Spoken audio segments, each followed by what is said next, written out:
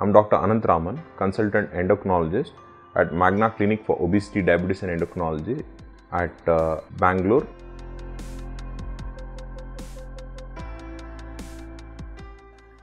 Pituitary gland. What are the symptoms does a pituitary gland problem produce? Many of us may not be even aware that there is a gland called the pituitary gland, but pituitary gland is called the master gland because it produces multiple hormones like the growth hormone. It produces the gonadotropin, LH and FSH. It produces TSH.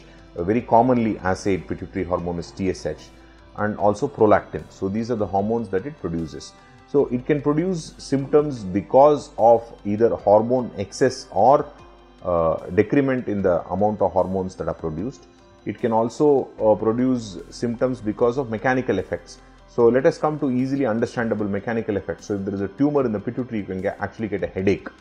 And if you have a tumor in the pituitary, it can actually grow upwards and compress the opticazm. So that's where the optic nerves cross over like that.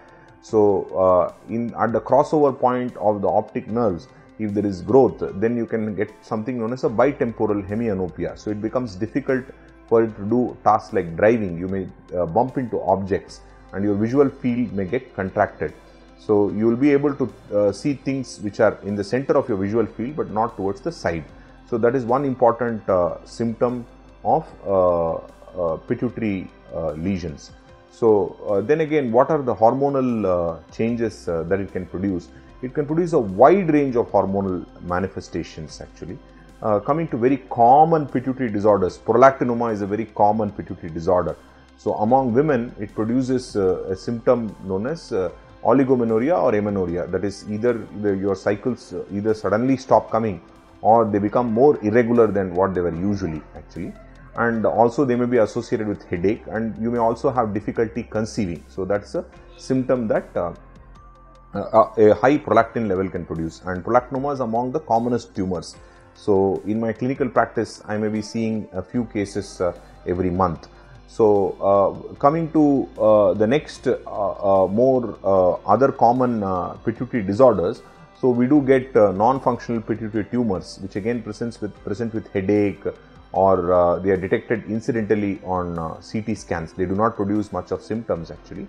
And we also do get patients who have postpartum pituitary necrosis. So following heavy bleeding during the delivery, during the time of delivery, there is an injury to the pituitary gland, and there is a decreased hormone level which is seen, which causes lactational failure, which causes irregular cycles or stoppage of the cycles.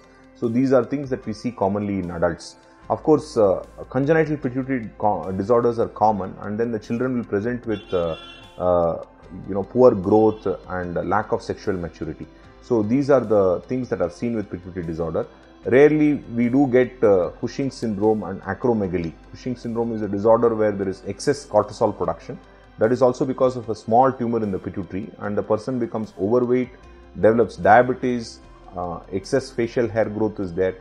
And also we get something known as acromegaly, where there is a growth hormone excess, where the hands and feet become large and your jaw becomes more prominent. There are coarse facial features, and also again you get diabetes and high blood pressure.